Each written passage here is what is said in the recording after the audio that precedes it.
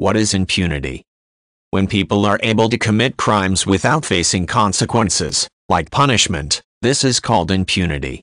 Impunity may be part of legal protections in a government's laws, and may extend to those employed by the state like government officials, military personnel, or others. Alternately, a state may not possess laws that would punish those committing gross anti-humanitarian acts. The use of this concept within government is usually thought to be one of the easiest ways to support a constant stream of vicious human rights violations. When people can act without fear of punishment, they frequently act in ways that are exceptionally brutal, and such acts suppress freedom within the state, while shocking and disturbing other countries. It is hoped that improvements in states changes impunity laws, or lack thereof, which punish those who have not been previously held accountable for horrendous actions like torture and murder. Especially when states have significant changes in power, the international legal community urges them not to extend protections to those granted impunity in the past.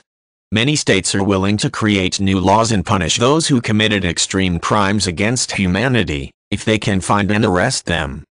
Sometimes other states will give protection to people with extremely unsavory pasts and continue to extend them impunity, even if a new government would prosecute them. The international legal community can view this unfavorably too, and it may take steps to try to stop this behavior. In particular, those who clearly committed gross crimes against humanity may be arrested and tried by the International Criminal Court, ICC. While it is the preference of this court to encourage states to prosecute their own citizens, the court can step in because it is empowered by the Geneva Convention, Convention Against Torture, and the Rome Statute, to prosecute people found to be significant human rights violators, no matter their country of origin. People prosecuted are usually heads of governments or high-ranking government officials.